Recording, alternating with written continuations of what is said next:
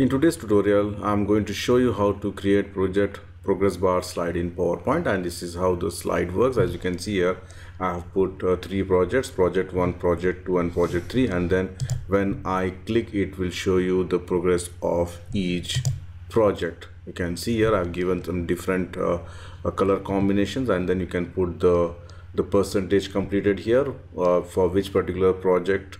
Okay, and then you can add some detailed text, and this is for the project 3. And if you have not subscribed to my channel PowerPoint University, please subscribe and make sure to enable the bell notification icon. You can join my Telegram group with the help of this QR code. You can support my channel through PayPal or Patreon.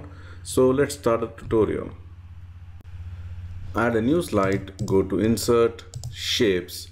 From the block arrows, I'm going to choose this one, which is arrow pentagon. Draw the arrow pentagon depending on the requirement. I'm going to keep this much height and width. Again, if you want, you can just reduce or increase the size. Shape outline, make it no outline, and shape fill, you can choose any color of your choice. So that's the first thing. And then what I'm going to do is I'm going to give some shadow effect for this. For that, let me just select this one, press Ctrl D to duplicate, reduce the, you can see here the width. Shape fill, I'm going to make it black, and right mouse click, go to format shape and increase the transparency, and go to the effects.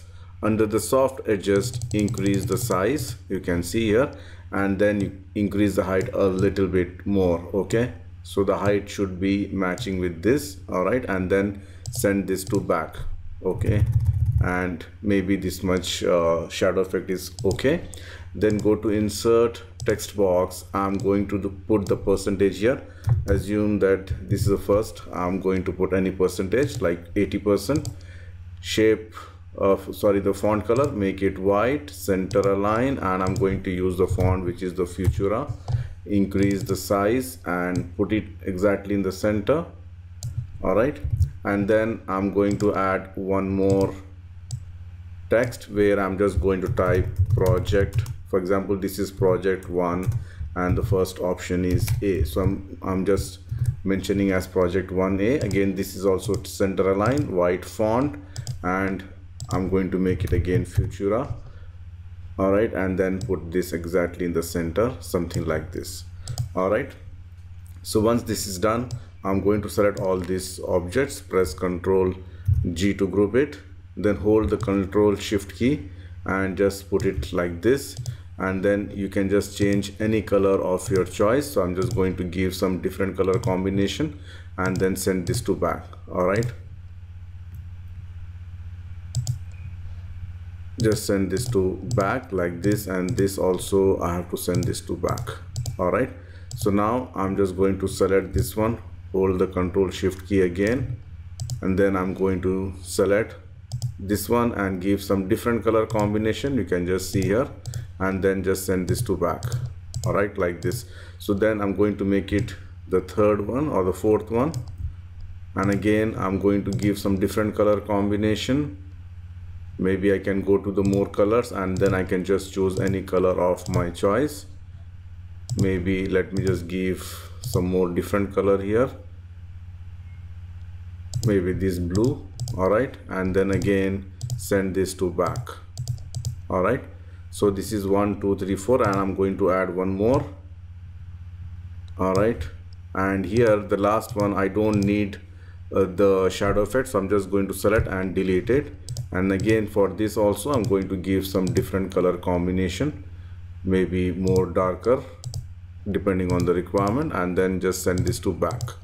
All right, so you can see here project 1A, then I'm just going to make this font as project 1B. All right, then I'm going to make this as C, D, and project E. All right, so now the next thing which I'm going to do is I'm going to add some detailed text.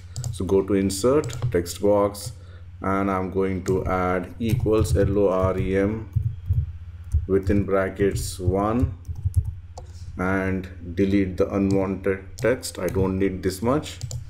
Center align, reduce the font size. All right, and put it here exactly in the center, and hold the Ctrl Shift key and drag it for the next options here. You can see something like this.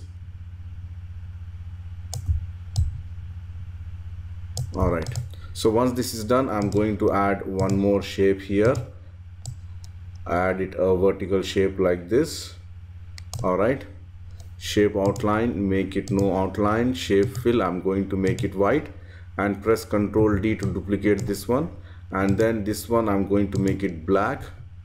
Increase the transparency effect, increase the soft edges like this, and then I'm going to just send this to back. You can see here like this shadow effect I want to create.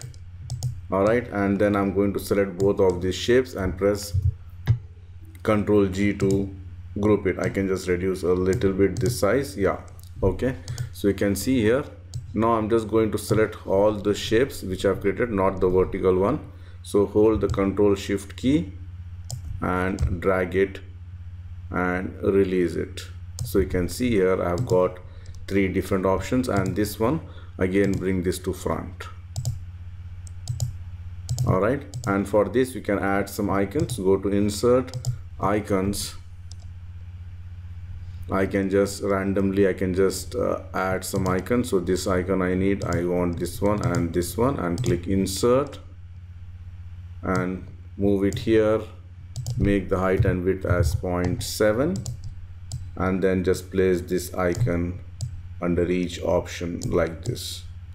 All right, now depending on the requirement, you can just change the color. You can change the percentage. Maybe this is 70%, this is 40%, like that. You can just change the percentage, and then I can just choose like this.